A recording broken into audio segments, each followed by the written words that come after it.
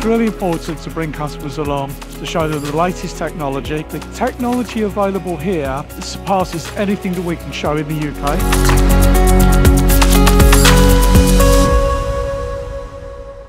Steve, this is, I think, my third year in a row I've been here to Pfronten with you. So firstly, thank you for inviting MTD to be here to bring all this amazing technology across our channels. Been a busy day. How are you feeling? Yeah, pretty good actually. I mean, you get a real buzz from these events. They're long, they're hard. You know, we've done quite a bit of travelling. Big nights, as you can imagine. But it's really exhilarating to see the technology all under one roof.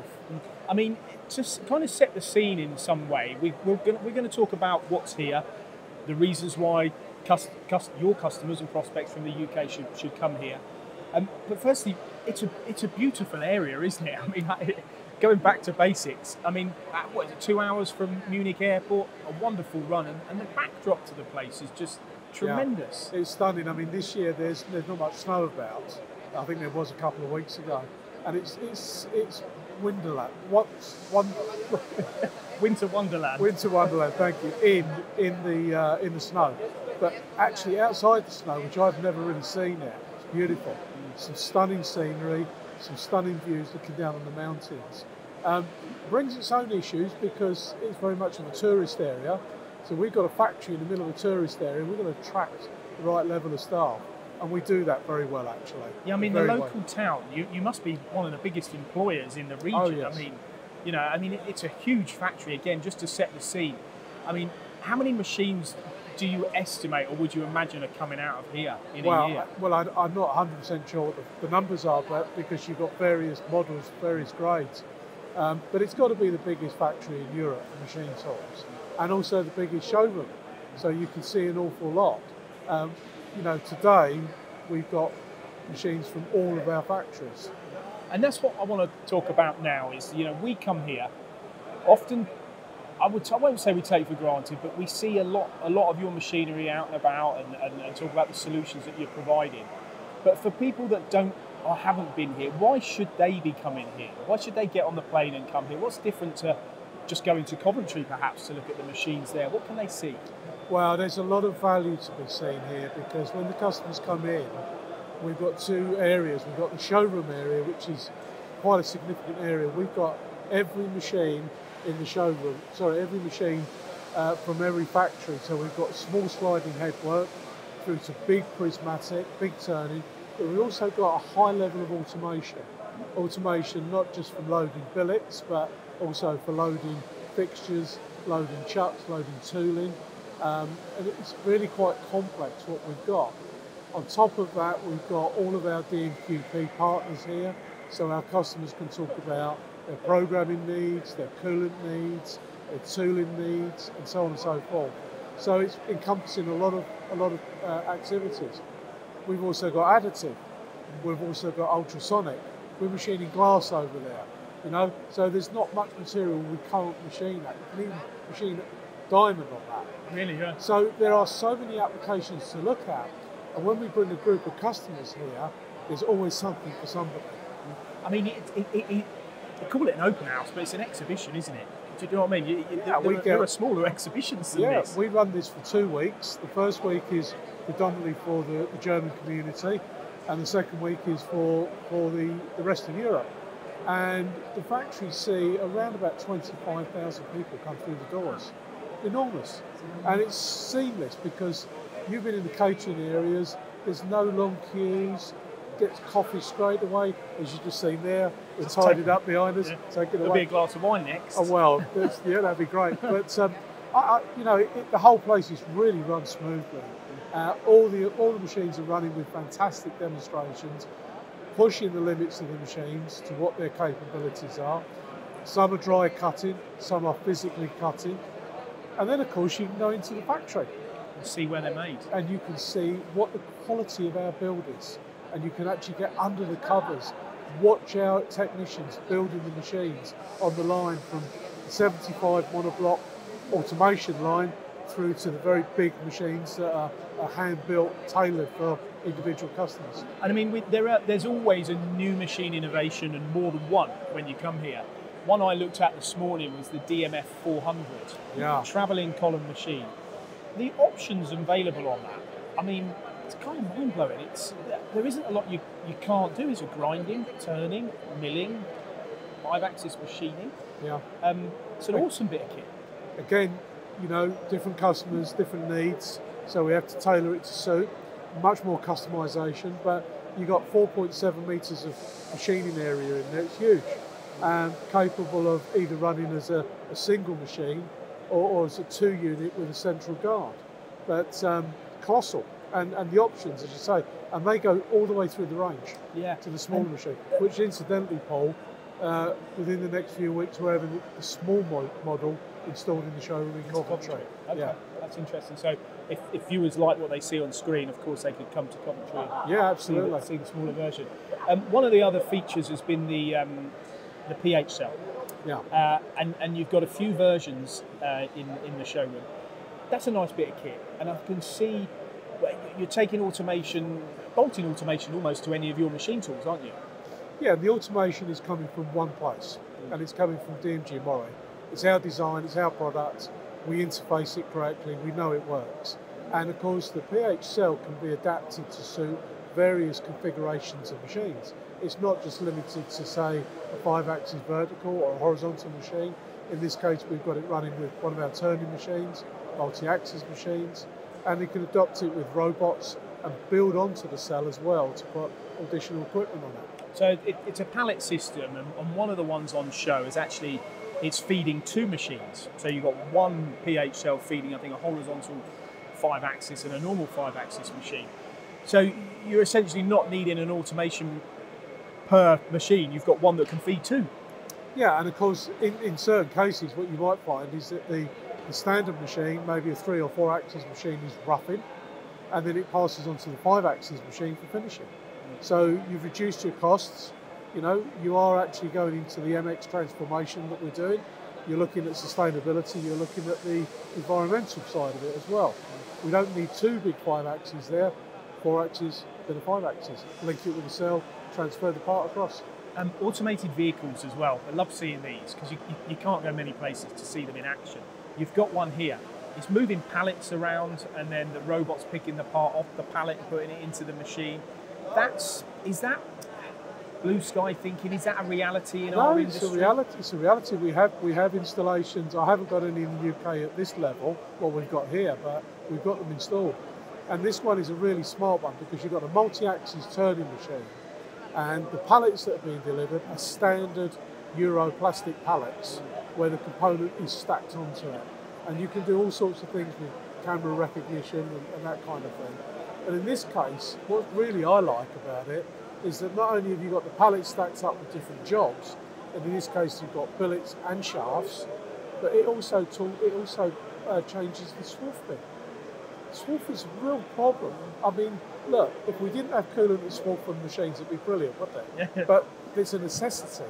If you're making swath, you're making money. But it fills the chip bin up, and it can fill it up very quickly. So that needs to be taken away. So the automated vehicle will come in, pick up the swath bin, take it away over here, pick a clean one up, put it underneath. A very mundane job that will need to be done at 3 o'clock in the morning, 4 o'clock in the morning, and keep the cell going. You mentioned the machining transformation, and one of the areas of that is green. This kind of combines itself with the Celos control that I've looked at, or the Celos system that I've looked at.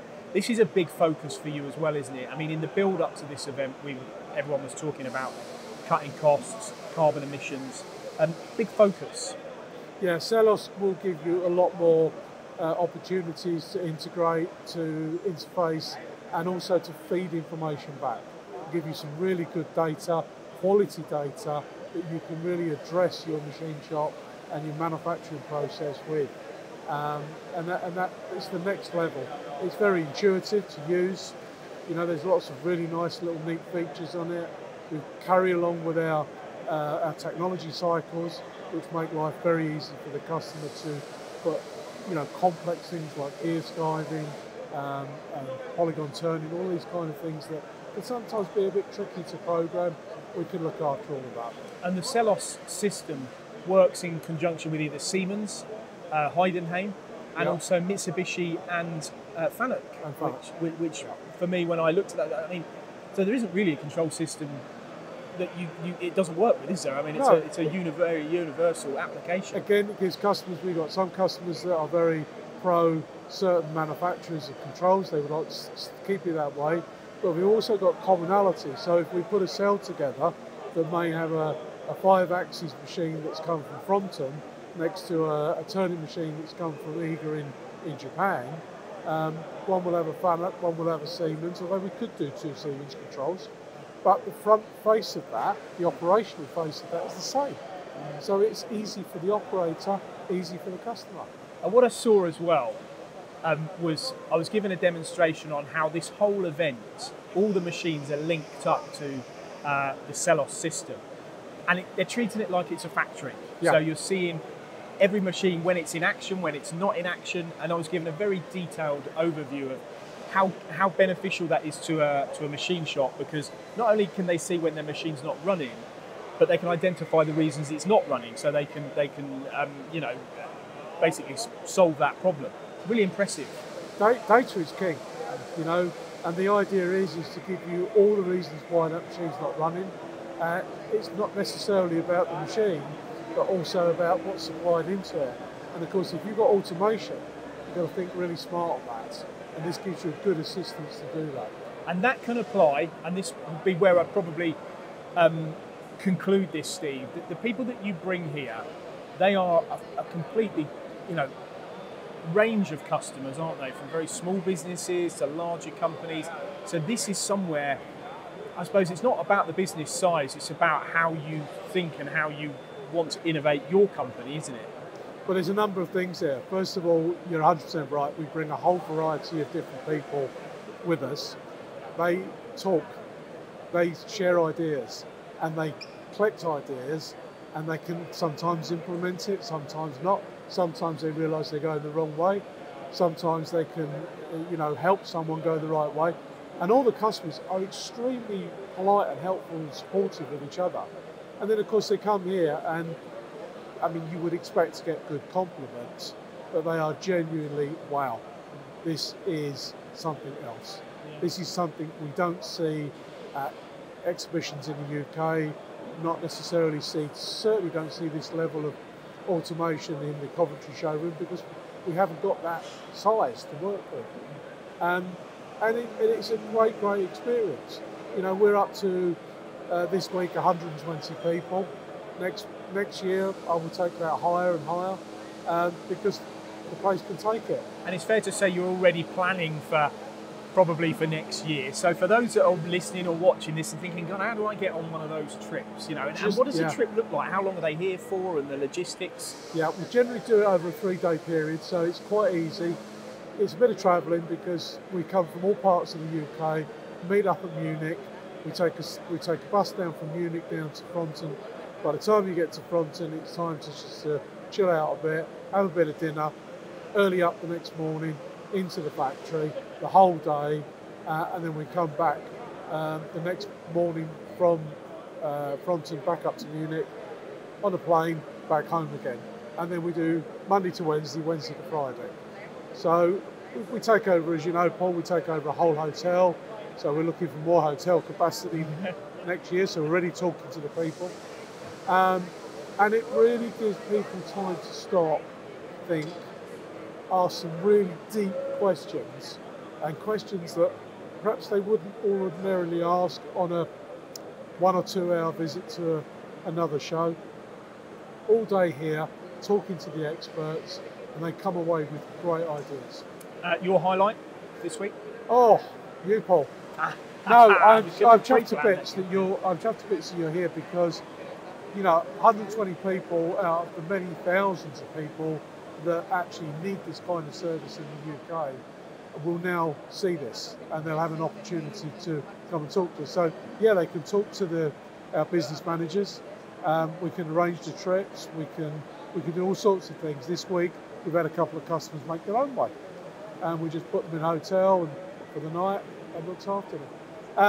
highlights for me is it's just great. Early on in the year, come to a show like this and see all this equipment around and think, wow, look what I've got. Look what I can supply to the UK manufacturing, and look what they can have. It's fantastic. That's really good, Steve. I mean, the highlight for me is to be here and be able to witness, you know, technology unfolding at the leading edge. Yeah. And I think that's a privilege. So thank you, and hopefully see you in 2024. Yeah, Five. five. I lost the year. Time go quick It does. when you're enjoying yourself. Thanks, Good Paul. to see you. Thanks, Love Steve. it.